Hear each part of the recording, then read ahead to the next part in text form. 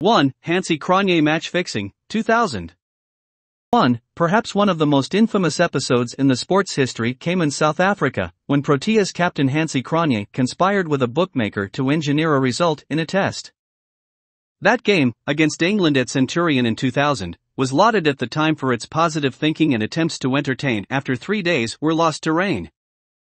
However, Cronje's involvement in match fixing came to light a few months later, and he resigned in disgrace before being banned from the sport for life. 2. Bodyline, 1932-33. One of the biggest controversies to this day was the Bodyline series between Australia and England in 1932-33, notable for the visitors' use of short-pitched bowling. Led by Captain Douglas Jardine, the English fast bowlers roughed up their opposition with a view to breaking the dominance of Don Bradman, Australia's best-ever batsman. They succeeded, but almost caused an international incident as they won the series 4-1. 3. Michael Atherton's Dirt in the Pocket, 1995. South Africa were back at Lord's for the first time since being reintegrated into international cricket, but their great day was overshadowed by a member of the home side.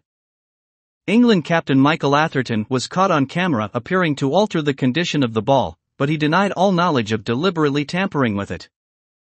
He was eventually fined for his misconduct, and the incident left a sour taste in many mouths. New Zealand vs West Indies, 1979-80. Michael Holding and the other West Indies bowlers had problems with the umpires on their tour of New Zealand in the 1979-80 season.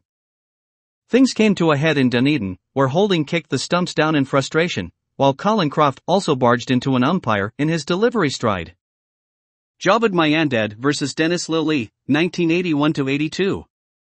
Dennis Lillee was never far away from controversy, and he was involved in an ugly incident with Pakistan's Javed Mayandad during their test against Australia at the Waka in Perth.